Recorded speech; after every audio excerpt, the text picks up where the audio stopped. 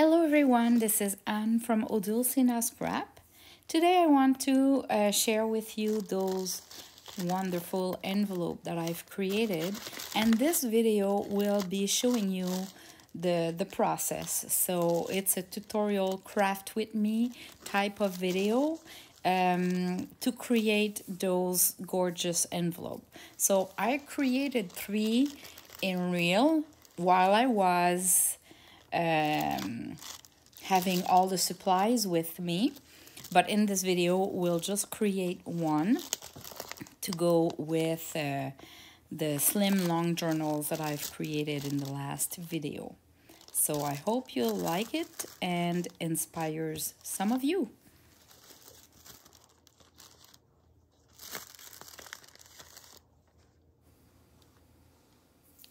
To start with, I backed one of my coffee stain paper with some tracing paper, and I just glued on the edges of the paper. Now I'm sewing a little lace on one of the side just for a little finish touch, and then I'm gonna fold the paper to create the structure of the envelope. As you can see, we see the tracing paper that has been glued on the other side of the coffee stain paper, the one with the pattern.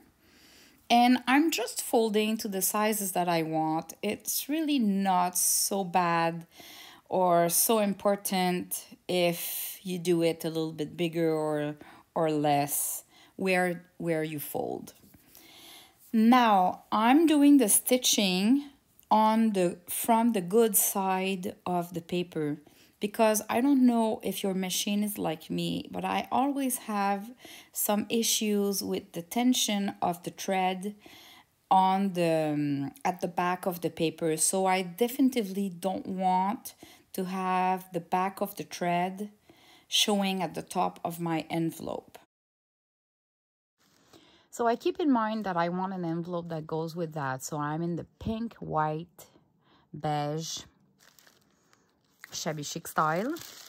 So let's start with, I'm gonna start with one. I'll do one with a design printed, and the others do not really have like flowers. So I'm gonna add a little touch of design by adding a paper on it. So I'll start without the paper, but you'll see.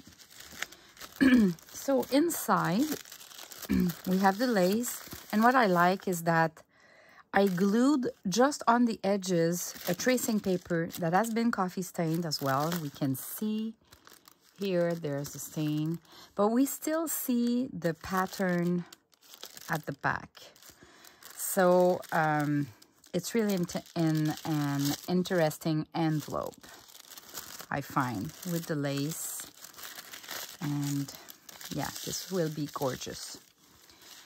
So I decided to start using my doilies, because there's a lady at church, Catherine, and she loves shopping to thrift stores, and she's finding stuff for me, which is amazing. So she brought me that yesterday. Wow, that's awesome. I wouldn't say lucky.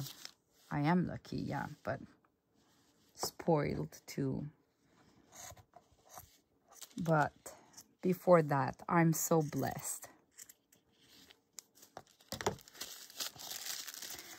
All right, so I'm just cutting a little piece. So this will do like a hangout at the bottom of my envelope like that. I can glue it right away. It's already great just as is, but I think I should have a little pinch of pink.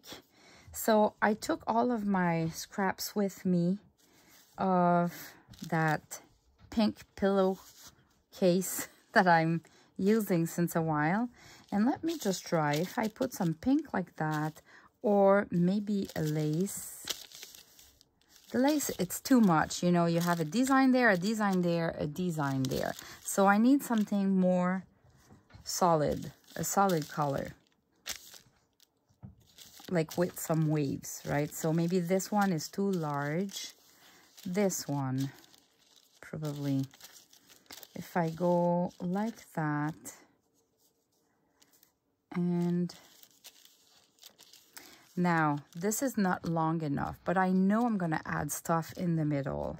So the trick is to cut in half, separate them, and nobody will figure out that it's missing a part there.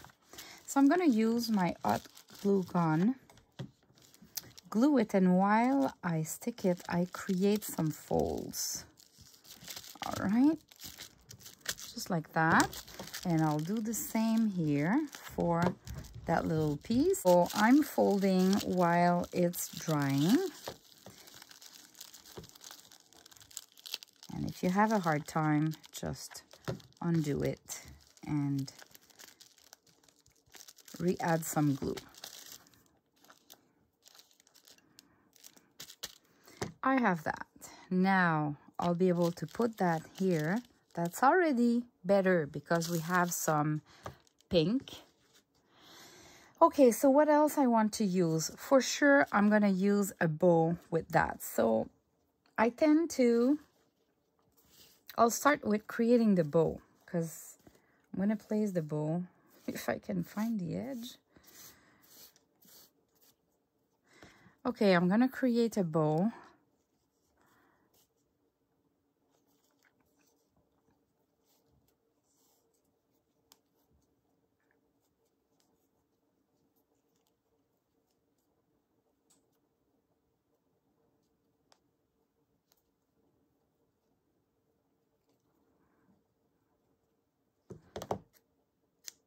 So this is already prepared. I'm going to play a little bit here to make it a little bit more bulky.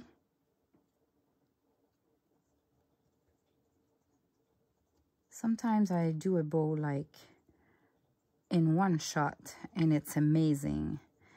And sometimes I struggle.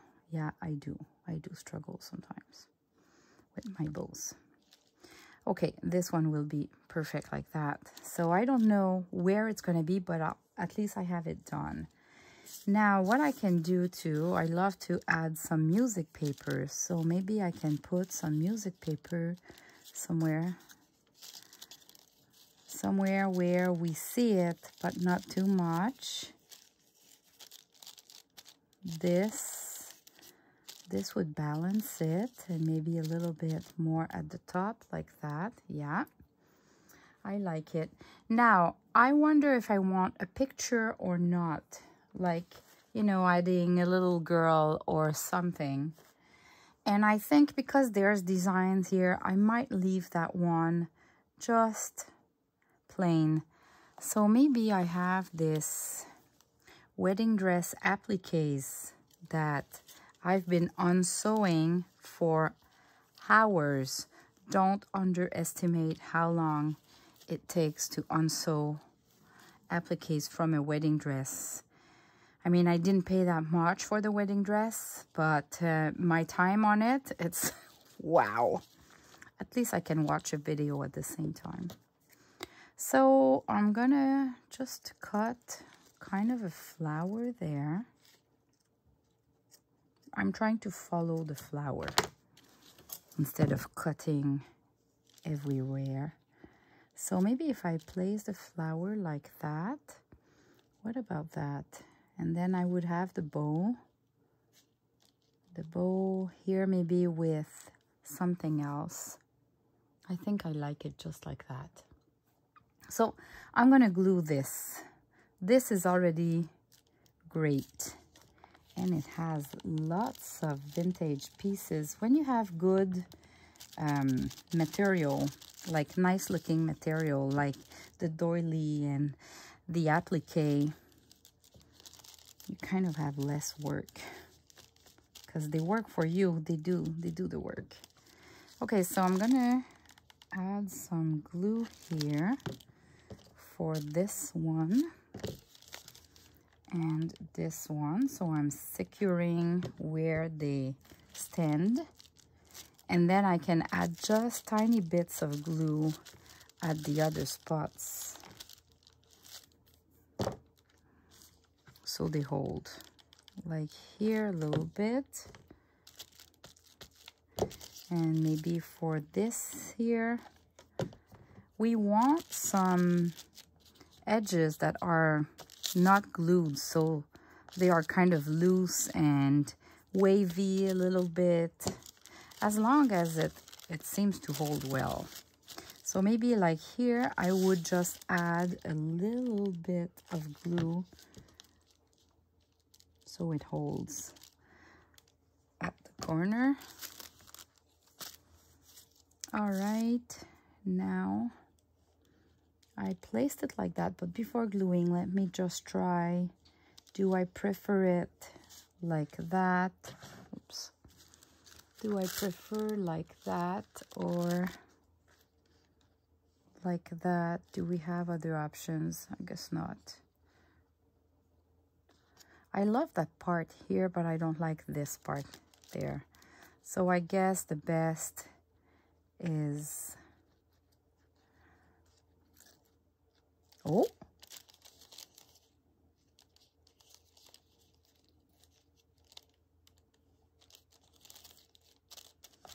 that's why we try over and over. I hope you're not disappointed sometimes when I change my mind and you preferred the other version. This is what it is.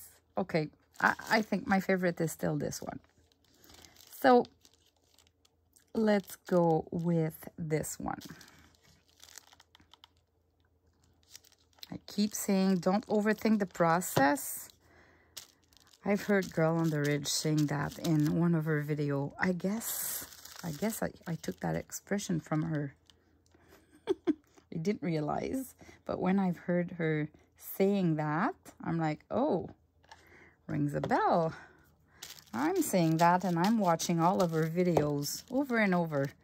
So I guess I took that from her. Thanks, Lori.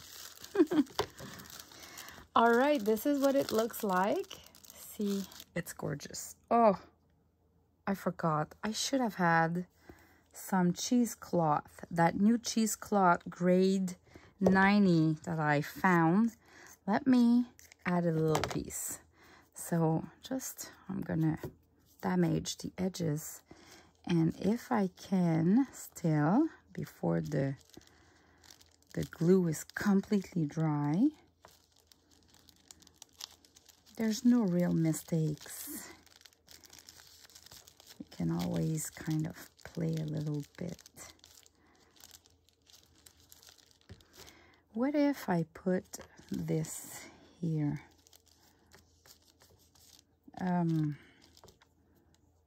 It's too big.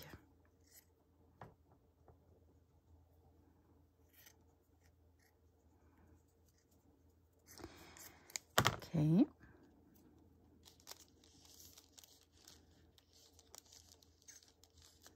Just with waves like that.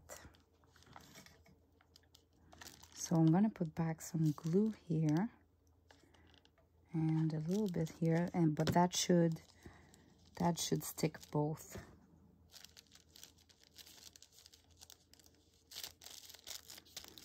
Just be careful to not burn yourself. Play with the spatula. Just a tiny piece like that, and I just recut all the edge. You can see I go quickly now. I got the tricks. Just so it's not square. And what I'm gonna do is I'm gonna put my glue gun, and while it's gluing the fabric, I'm gonna create some folds. I'll hold it for a few seconds, and as you can see, it's kind of fluffy now. So now if I glue my bow there, it's not flat anymore. There's some dimension. So now I'll just need to add more glue and glue the little bow.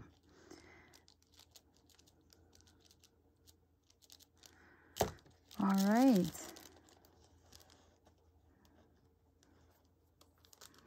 Maybe they're a little bit too long. This is what it looks like. And now I just need to add stuff in. Thanks for watching, everyone. And I'll keep going on with my little series for this kind of these pack. See you in the next video. Bye bye.